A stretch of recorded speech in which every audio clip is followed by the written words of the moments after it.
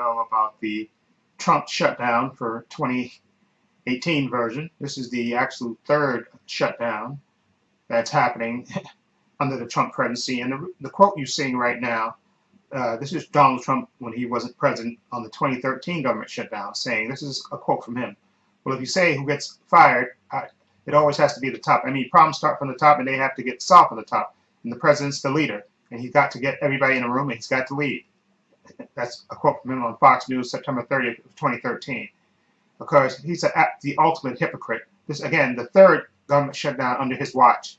Okay? And there wouldn't have been a shutdown except for the fact that this idiot that we call president, he listens to Fox, he watches Fox News, he listens to talk radio, okay, and they were calling him moron. First, let me back up a little bit. First, when they had that meeting with Nancy Pelosi and Chuck Schumer in the office, and he said, you know what, I'll take blame for this, to get my, well, I'll take the blame for shutting it down.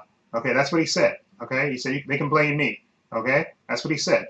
So fast forward like a week or two later, and this idiot is he's getting ready to make a deal. They, the Senate leaders and House leaders, they get together and they cut a deal to keep the government going, okay?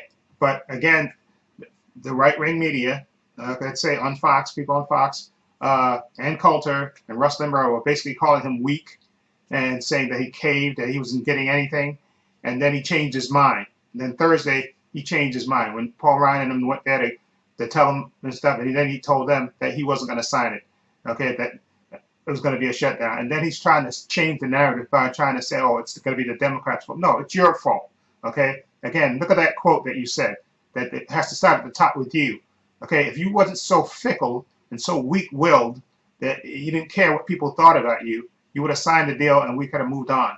But instead, these government people soon, probably in a week, because I think they get paid up until the 27th, they're going to wind up not getting a bunch of government workers are probably not going to get paid because you threw a temper tantrum because you were basically getting yelled at by the right-wing media. So then you decided to, oh, okay, I'm going to back up and do it.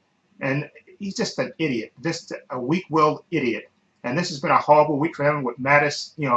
Mattis retired, basically, resigning because he didn't agree with him, and just and then of course the judge, the Supreme Court knocked out he wanted to enforce his Muslim ban, and they shot that down. I think it's immigration ban, excuse me, and they shot that down to hell. Okay, so he had another loss, and then this shutdown on top of that's the cherry on the top, all because this idiot is so weak-willed and such a moron, doesn't care about anybody else but himself. It's just absolutely ridiculous. And pulling the troops out of Syria and saying he's going to pull the troops out of Afghanistan, not consulting with our allies. Just what more proof do you need that he's an idiot and he's horribly not qualified to be president? Okay, it's just really ridiculous. What they should do, which you'll never do, is they should, when they have these shutdowns, nobody in the Senate, nobody in the House, the president, nobody in those branches should get paid. Okay, let the workers they're just working, they're living paycheck to paycheck. Why should they be punished because these idiots can't get it together? Okay, because these idiots can't get in a room and get it together and avert the shutdown. It's just absolutely ridiculous that you have to go through this. But I blame him, and I even quote his own words to him. It's supposed to start at the top with him, right? He's the leader, right? Okay, this is the third shutdown under his watch. He's an absolute moron, okay? I said that before, again, a moron. And anybody that supports him is a moron too. Okay, let me say that perfectly loud and clear. Anybody that supports him is a moron too. He only cares about him. He's the ultimate narcissist. He only cares about himself. He doesn't care about the people. He doesn't really care about the people besides his base. Okay, and he thinks this will help me with my base. That's all he cares about. Okay, and I pray to God that he doesn't survive these 4 years. That he be actually, my favorite prayer is that he be led out of the White House in handcuffs. But knowing his cowardly behind, he'll probably sneak out in the middle of the night before they when they get ready to come get him. But again, this shutdown is so unnecessary, and just because this weak-willed idiot, okay, he had a deal, and then he got yelled at by Ann Coulter and Rush Limbaugh, and then he changed his mind. What an absolute moron, okay, and a weak-willed moron, and I feel just sorry because he's making the United States look like a joke, and the longer he's in office, the worse this country is looking. And I just pray to the day that he resigned from office or is let out of the White House in handcuffs. Okay, and that'll be a day to have a celebration, because he's just absolutely ruined the United States' reputation all over the world.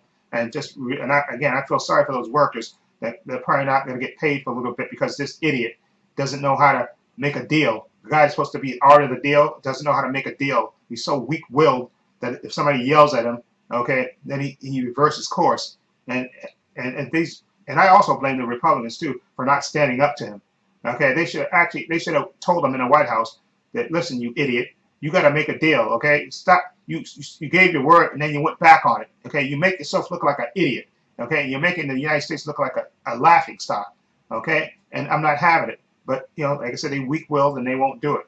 But I just pray that this shutdown is short and that that this idiot caves. So, and if I was the Democrats, I would not give in on him. I tell him, you're not getting the wall. Okay, I don't care what you say, you're not getting it. Okay, and once we take over January 3rd, that old deal that we had with you is not going to be on the table. Okay, so you want to keep the shutdown going? We'll take pictures of you out there golfing. Okay, and show that and blast it on the TV 24/7 of you golfing while people are out of work and not getting paid because you're going to have a temper tantrum like a little kid.